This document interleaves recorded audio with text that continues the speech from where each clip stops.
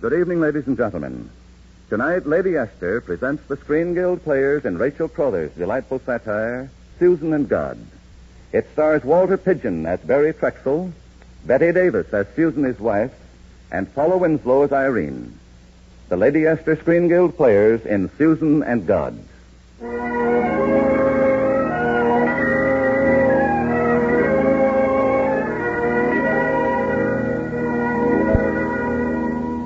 Susan and Barry Trexel are married, which of course is not original, and they don't get along, which is not exactly a novelty, and they have lots of friends, which is understandable. And their friends have opinions, which are to the point. Oh, Susan and Barry ought to be divorced. I think their existence is absurd. I wonder, does Barry drink because Susan's tired of him, or is Susan tired of him because he drinks? I hear he's adorable when he's sober and impossible when he's drunk. Any woman would get tired of that. Susan gets tired of everything. She changes her mind as often as her clothes. Susan doesn't change her mind. She changes her emotions. Well, one thing, I simply won't have them in my home together. I simply won't. But Irene, Barry's been phoning every hour to see if Susan has arrived. She's due from Europe today, isn't she? And didn't she cable you from the boat, Irene? Didn't she say she was coming up here to the country? Leonora, you don't know Susan. She's just as apt to show up in Kansas or Timbuktu or... Irene! Or here. You darlings, you darlings. This is too wonderful. It is, isn't it? Oh, I'm so glad to see you, dear. Oh, I'm delighted to be here. I want to kiss you all. Irene and Stubby and... Do I know you? Does it make any difference? Susan, this is Clyde Rochester, the actor. He came up with Stubby and Leonora. Leonora? I'm Leonora, Stubby's wife. His new wife, of course, his first wife. And he was such a bachelor. I can quite see how you did it, Leonora. She's marvelous, Stubby. Irene, darling, it's so heavenly to be back. You look simply wonderful. You, too. You look the way we're supposed to look when we come from Paris, only nobody ever does. Do you like me? Oh, how sweet it is to be here. I should have stopped to see Blossom, but, darling, how's your golf? Oh, my tee shot. And, Stubby, you must tell me, how did it feel to be married? Well, I feel... Oh, I just couldn't wait to get here. You know, I've had the most wonderful experience of my whole life. You always have them in Paris. Oh, not Paris, Irene. I've forgotten all that. I was referring to Lady Wigham. Lady Wigham? The most distinguished woman in England and the most gorgeously magnificent place in Kent, to say nothing of all the others, but that isn't it. Well, then, what is? It's her soul. It's developed to such a marvelous... For instance, the first night I was there, I didn't know anyone, and I was holding my chin as high as possible and trying to be as insulting to the English as they were to me. And then Lady Wigham herself floated in, and we all loved each other in a minute. Well, what do you mean? Is she religious or something? Oh, no, it's much more than that. I mean, it's new and fresh and so practical. That's why it appeals to me. What appeals to you? Why, it isn't hers, of course. It's anybody's, everybody's. But she began the movement. Oh, Susan, if there's one thing I thought you'd never be guilty of, it's a movement. I know. That's why it's so wonderful. You wait, you'll see. I can't even talk about it yet. I just want to give all I can to all of you. Well, give us what? That's what the movement is. It's just love for other people, not for yourself. Oh, no dogma or anything hard to believe, just love and wanting to give and give. Irene, how are the dogs? Oh, just fine. The new litter is simply... Oh, it's such an honor meeting you, Mr. Rochester. How's Barry, Susan? I do hope he's all right. I hope so. Have any of you seen him lately? I saw him last week. Well, I didn't cable him to meet me at the boat for fear he'd be... Oh, you know, but he is sweet. Well, then, shouldn't your movement start at home? I mean, if you really want to give... Irene, darling, you don't understand. One must be ready to receive. One must purify one's soul, confess. Come along, darling, I have something for you. You think my soul is pure enough?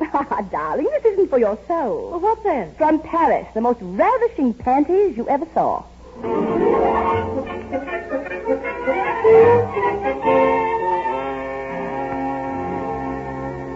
Well, what do you think of her, Leonora? Susan? I don't know, Clyde. Of course, we two belong to the stage, you and I. I belong to the stage. You did belong until you were married. Which brings me to something... Clyde, we were talking of Susan. We belong to the stage. We're used to characters. But Susan, no author could have created her. She's... Funny thing. Why should Irene be so scared to have both Susan and Barry here together? I asked Stubby that. He thinks Irene's secretly in love with Barry. Oh, that's pretty tough for her. And I know just how she's... I say, anyone there? Who's that? I don't know. I've never seen him before. Tall, good-looking. You think he could be... Barry Trexel. And he'll ask for Susan. And Irene doesn't want them here together. Clyde, I'm going... Now, wait, Leonora. You can't... Yeah, fine thing leaving me to hold the bag. I beg your pardon. Is Irene, Mrs. Burroughs about? Well, not at the moment. She went up the chain. I see. Well, Dad, did you ask about Mother? I was just about to. Can you tell me, sir, has Mrs. Trexel arrived? Oh, I'm sorry. I'm a stranger here myself. Oh, one of those, huh? I'm Barry Trexel. My wife is expected. Yes? And this is my daughter, Blossom. How do you do? My name is Clyde Rochester. Oh, the actor. I say, you've given me many a laugh. Oh, thanks. Can I give you a little something now? No, thank you. Thank you very much. Oh, you'd rather have information than a drink. Well, it's about 50-50. Then I'll try to find someone who knows something. Excuse me. Thanks. Dad, maybe Mother did go on to school for me. Maybe I shouldn't have come away. But I thought that was what you wanted to do, darling. Well, school was closing. All the other girls were leaving. I didn't want them to think I hadn't any place to go. I suppose that sounds silly to you. No, not at all. We all like to have some place to go. At least we like people to think we have. That's almost more important than going, isn't it? Huh? Yes, it is. When you didn't come to the closing exercises, I said you were sick, or they'd have thought I didn't have anyone to come. Yeah, I'm sorry. I didn't mean to... Look here. If your mother hasn't arrived yet, Irene can put you up tonight, and I'll go back to town. You want to go back because you're stuck with me? Oh, no, not at all. It's very nice to be with you. If you don't mind, I don't. We've been together 4 hours. You're bored to death. Oh, now, nonsense. The 4 hours isn't very long. I mean, look, see here. I've got a real idea. Suppose you and I go over to our place tonight. It isn't far. And the gardener and his wife are there. They might take us in. They seem like very kind people. Oh, could we? Could we, Dad? Well, why not? Oh, that would be wonderful. I'd rather be there than any place in the world. If we could just all be there for a while, I won't even mind going to camp. But I thought you liked camp. I hate it. I hate the camp. Why can't we all be together sometime? Why can't we be some sort of a family like other people? Why can't we? Blossom, I didn't know you felt this way about it. Perhaps if I beg pardon, sir. Huh? Mrs. Burroughs says she's extremely sorry not to see you, but she's in the bath. Oh, well, I'm sorry not to see her. And Mrs. Trexel, is she also in the bath? Madame says Mrs. Trexel is expected tomorrow. Dad, then she did go to the school. I don't think so, my dear. Oh, maybe she's had an accident or something. Dad, aren't you worried? No, not a bit. If Susan is lying in a ditch somewhere, you may be sure she picked it in advance. And it's a perfectly good ditch. Come along, my dear. Let's go home.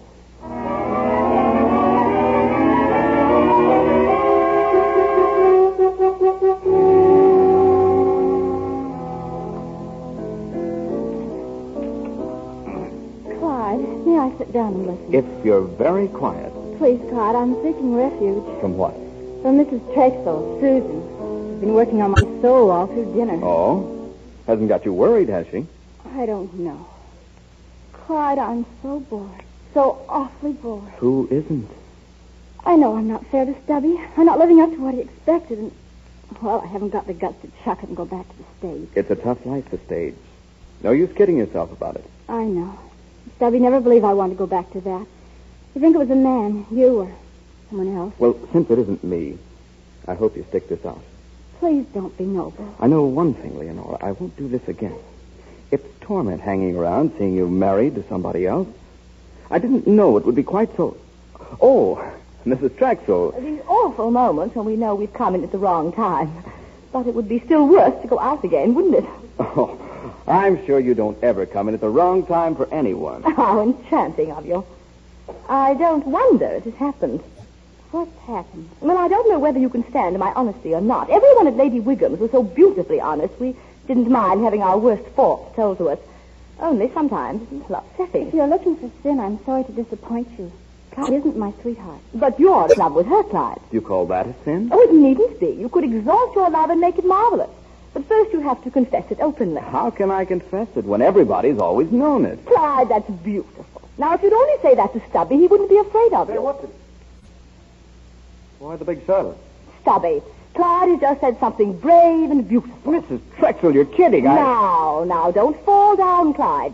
You see, when we run away from things, they become dangerous. What's dangerous? Irene, you should have heard Clyde. He just said... Don't listen, Irene. He's trying to make fools of us. Susan, I'd like to hear what he said. Stubby, he said it so honestly. Of course, I'm in love with Leonora. All the world has always known it. What? My wife? Stubby, be big. Take him by the hand and tell him you trust him. I'll take him by the seat of the pants and throw him out.